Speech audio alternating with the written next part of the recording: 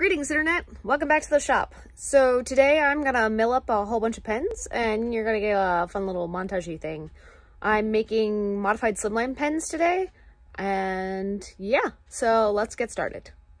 So a guy who is currently working for my parents, named Tim, is also a woodworker and is also very awesome, and he brought me a whole slew of blanks to play with. So we have Purple Heart, Paduk. I'm not even going to try and pronounce this thing, but my dad has worked with this, and I've actually played a little bit with it before. I made a wand out of this, and it is really hard wood, so we'll see how it turns for a pen. Kingwood, which I've never played with, and I think this is either a maple or a beech. The request I had from Rebecca, who I'm making these pens for, was to have things that had interesting grain in them, and I think these all qualify. And then on top of those guys, I have this guy right here. This is for the official scorekeeper, otherwise known as my brother, so that he can keep hockey scores for some family members. So let's get started. So I apologize if things are a little shaky. I'm filming this all on my phone because, once again, the charger for my camera has vanished. Anyway, this is how you lay these out. You take both your pen tubes and put them side by side, and then we're going to mark them. So we're going to put a little mark right there. And then I'll expand that mark. And that's how long you want to cut your blank to. When we glue these up, we're only actually going to use one tube and actually glue one tube in and then leave the other one out. I'll explain a little bit more about that later. But for now, let's get these all sized and cut, and then we'll drill some holes. So I've got everything cut to length. I was going to do it on the bandsaw, but the bandsaw is having a bad day, so I end up doing it on the chop saw, which is fine. Didn't throw anything across the room. And now I'm going to put everything into my handy dandy little vise here, and the bit I have in my drill is a 7mm bit. And it is long enough to go the whole way through the blank. Especially with slimline pen, the modified slimlines, you want your hole to go the whole way through, and you want it to be even, because otherwise the pen kit won't line up, and it's a pain in the butt. So definitely go ahead and get yourself a longer drill bit. Alright, I'm going to drill these out, and then I'll go back to the table. Okay, so we're all drilled up. They hold the whole way through, and all of them. So I pulled 6 pen tubes, and remember, we're only putting 1 pen tube in these because of the way the mechanism has to go in.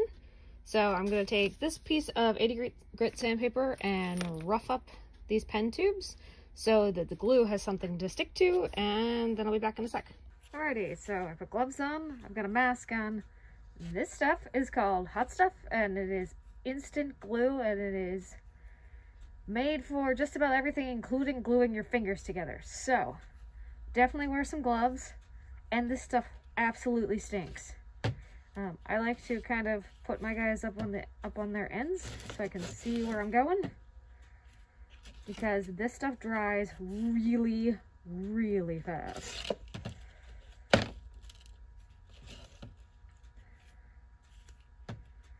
Okie dokie, here we go. I'm gonna just slather this on here. I get a little bit on my gloves, it's okay. I definitely don't want to get a lot on my gloves. And then push it until that is flush. And then set it down and move on to the next one.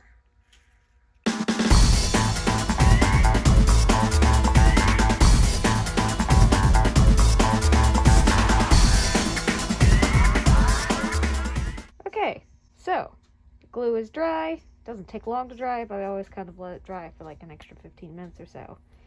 Here is my bench, which is a freaking mess because I've been turning pens all day. And here is my blank.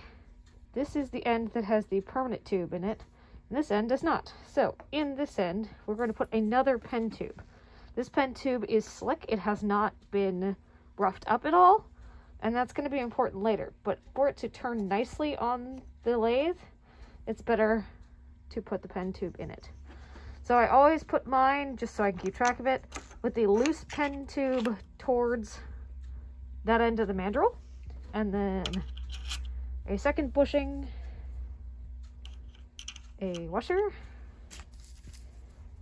and the screw nut to hold it down tight. Cool.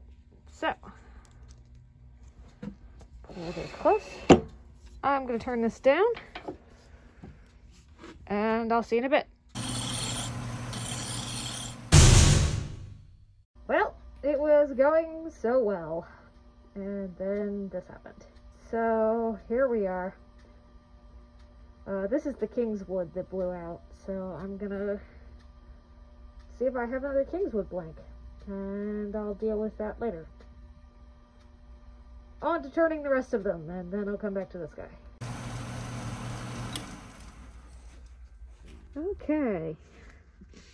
So, here they all are. These are just turned. They haven't been sanded yet or anything, but I wanted to put them on my handy-dandy little rack that I made. There's the busted one. And then, of course, you get a sneak peek. You may have seen these on my Instagram. These are the 3 that I sanded this morning and painted, and they are ready to be finished, which I may do today. We'll see. We'll see if I get to sanding these today or if that has to be a tomorrow project. The black and white and red one definitely gave me a little bit of a challenge there. Even though my tools are sharp, it was very hard to cut. So yeah, I'm gonna continue on here and go until I can go no more, and then we'll see where we're at. Okay, welcome back to the shop. It is Friday, of Black Friday in fact. It's been a little while since I've been able to get back out here, so these pens are still sitting here very nicely on their little pen rack. So my goal today is to get these 2 completely assembled, which means they need to be covered with a CA finish and then assembled, and then to get these guys all sanded, and if I get there, to also get them finished. So we'll see how we're doing. The clock says about that time, and the clock is actually wrong by an hour because of daylight savings, so it is 9:47, not 10:47. So we'll go and see how we do here. See you in a bit. Okay, it's time for a sanding party. Because I'm sanding wood, with the exception of the black and white resin one, I'm going to start here. So 120, 150, 180, 220, 280, 320, and 400. And then I have a whole different set of things to seal them with. So I'm going to save you the sanding montage and come back on the other side. Okay, so here we are all sanded. The next thing to do is to finish these pens. So I'm gonna trade up what's on my lathe, and excellent news, I have found the power cord to my video camera, so I can stop recording this on my phone and maybe have a still shot. So I will get that all set up, and then after lunch we will put some finish on these pens. Okay, so to finish your pens, you're going to want a couple of things. You're going to want latex gloves, you're going to want a mask. Make sure whatever mask you're using is definitely rated for fumes. It is still CA glue. This one happens to come from RZ Mask, and it has their... You also want some sort of CA finisher. This one happens to be stick fast. This is their thin stuff. Really, I should use the medium stuff, but I don't have any, so thin stuff it is. You will also want an activator. This makes the CA glue dry instantly. This is the real reason you want the mask. And then for these pens, since they are wood, Stickfast makes a polishing set that looks like this. There's one that has a green label that says gloss, or that says satin, and then the one with the purple label says gloss. This means that I only have to sand these pens to 400 instead of having to sand them through micro mesh, which is great. So, let's get rolling here. I will mask up and put gloves on and do a thing. Because the last thing I turned on this lathe was the Duke, there is orange dust everywhere. It looks like I ate 8 bags of Cheetos. Okay, so you're going to want your lathe to spin at not a lot of revolutions. So I normally run this at about 420, and that's normally enough. So, you want a rag, or a shop towel, or whatever. You're going to take your CA glue, and you're going to run it down the length, and then you're going to quick do that, back and forth once, and then move your fingers so that the CA glue does not eat through your gloves or your shop towel. Now, the thing that I have learned with this, and maybe this doesn't work for anybody else, but it definitely works for me, is to stop the lathe, grab the activator, do it once, spin the lathe twice, and let it dry. It shouldn't take terribly long, maybe a couple of seconds. And that's the reason that this hand doesn't have any gloves on it, is so that I can go like this and see if it's still sticky, which it is just a little bit, so let it dry for just a little longer. That's going to be really pretty. This particular, I do actually think it's maple. Had a knot on one end. So the writing tip end of the pen is darker than the other, and it's very pretty. Alright, one more checky here, and we're all dry. Sweet. Turn the lathe back on, and do number 2.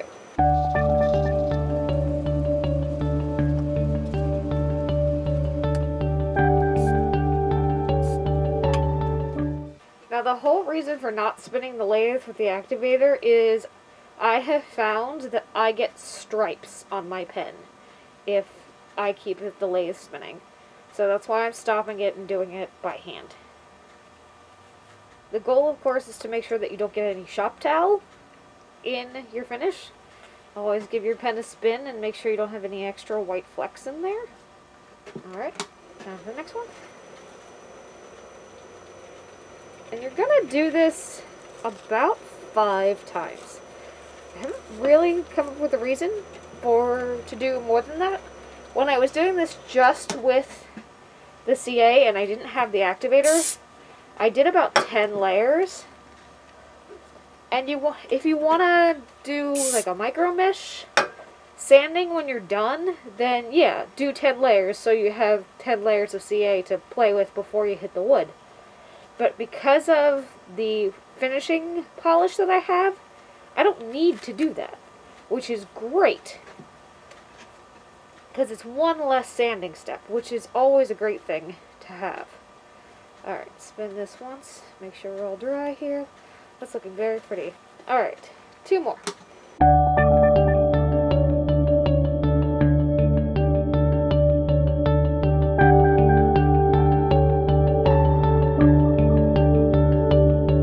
So let me just quick move my hand. I could feel the glue. CA gets hot. So I could feel it through my gloves. It didn't burn through my gloves. Yesterday, I did have a different pair of gloves on, and I had the CA burn and actually fume through my gloves. And even with a mask on, it hurt my lungs. So definitely wear a mask. Definitely wear gloves. If you can wear latex gloves, thick latex gloves, these are meant for plumbers. Wear thick latex gloves. Definitely do not skimp on the protection of your hands and the protection of your lungs in this particular case. Oh, you can't see it in this shot, but down here I have a plastic bag on my lathe bench. Make sure you cover your lathe. This stuff is not great for metal, and it will be a pain in the neck to get off. So, alright, now put your caps on your CA glue and your activator because you're done with those. Alright, as soon as this is dry, which I think it is the whole way around. Sweet. Okay, now we're going to take first the one that says satin, that's the one with the green label, and we're going to put a little itty bitty dab on our cloth here. It doesn't have to be a lot. Really, you're just coating the pen with it.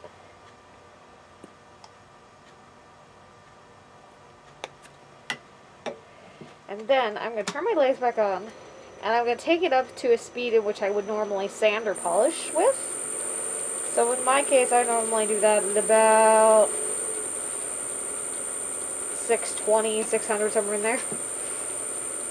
Now I'm going to use my freehand, and we're going to put this all over this pen, up and down. And then find a clean spot on the cloth and just buff it.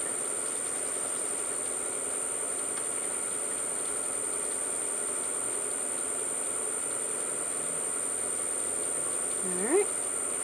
And then I like to stop my lathe and make sure that I didn't put any stripes in it. Nope. Cool. That one's done. Now, for the gloss one. Same thing. If you hear things that sound like doors moving, it is the drop cloths that are that way to the rest of the shop that doesn't have any heat, and they are moving because of the pressure. Alright, same idea with this one. Up and down one time, glosser on up, and then buff. And it just saves so many steps, and a huge thank you to Tim Davis who turned me onto this. I absolutely adore this. It makes my life so much easier, and it's a whole lot less steps to get a gorgeous looking pen. Excellent. So, this pen is done. It can be assembled. I'm going to go and do this same process to the rest of the pens, and then we'll put them all together. Okay, so now that all of these have been finished, I can put pen kits together. So all of these are going to get a gold clip. Noisy is helpfully checking out the table. They have a pen insert. I believe these are all blue. A thing that the pen turns in. A thing for the cap. And a thing for the nib.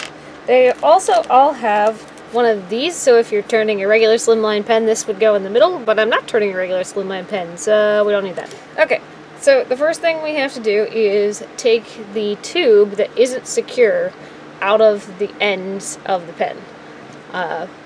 Specialty equipment. It's just a paintbrush, but the end happens to be just the right size to kind of go in here, turn, and hopefully not break it, and pull the pen tube out of the inside. Cool. Step 2, put this back down, so you know which end is which. Okay, now, take your pen tube. First thing that goes in is the nib. So, kind of get it started in the tube, and then I like to do it nib end on something that's hard but not the bench. Take a mallet, and go the whole way down, so it looks like that. Alright, next thing is, this is called a transmission, kind of like the same thing in your car. So you can see there are little striations in it. Depending on the length of this guy, depends on how far you want to sink your transmission. So I'm going to push it as far as it'll go with my own brute strength. And then I'm going to take this, take the pen kit, screw it in here, and turn the transmission. You'll see that nothing came out of the nib, which means it's not in far enough. So take that out. I don't think I can push this any further. Nope. So now I'm going to put it nib side down, back on the bench, and hit it with a hammer, and sink it a little further. Okay, so now I'm kind of 2 ribs in. There's a little bit of brass left. I'll try it again. Stick this in, turn it, turn the transmission. You see that I'm still not coming out the end there. That means I need to sink it some more.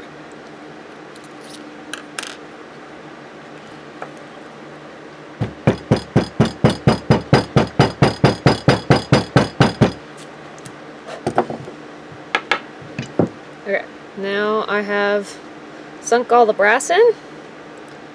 So we'll try this again. Push that. You'll see that it's just starting to come out the end. If I sink this to this line, we should be okay.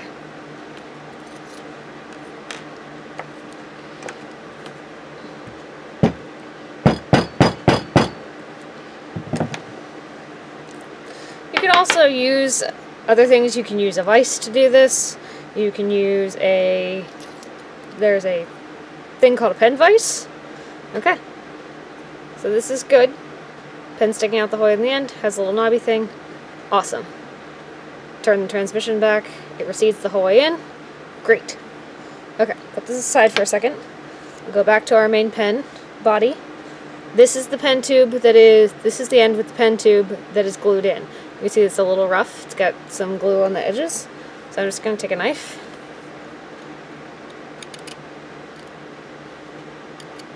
And very carefully clean up that edge. Now, goes in here is your clip and the cap. So put those two things together. Put them on here. Kind of, sort of, I might be able to sink this one the whole way. Now because the ends are very thin and very fragile, I want to be really careful about hitting with this for the hammer. If I don't have to, if I can put it in by hand, which is what I'm kind of doing right now, I'm just forcing it in. I may need to give this one little smack. And if I can just push it on the table, I might not even have to do that. Okay, so I'm going to give this just a little hit to sink it. And there's that. Okay, so now we have this piece, and now it's time to connect them. So, really, they just slide one inside each other. Ta-da! And then you turn this, and the pen nib comes out. Now, with these pens, because these are modified slimlines, they don't have a center section to get at the pen kit inside, the best way to do that is to actually make your pen come the whole way out and just keep twisting so the whole thing comes out. And these you can get just about anywhere that you can buy a cross pen. So yeah, that's how to make a slimline. These are really cool pens. They turn out really nice. And I'm pretty happy with this. So I'm going to do this to all the rest of these, and Rebecca, your pens will be up probably before this video is, and the rest of the pens will be up for sale on my Etsy site, that is www.etsy.com/shop/frommakershands. Hope you all have a great day, and we'll talk to you and see you soon.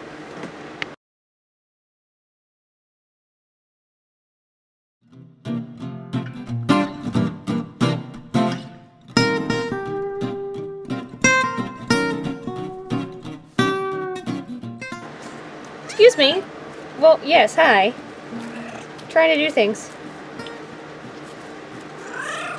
I know. Hi. I'm gonna be recorded. Say recorded chin scritching.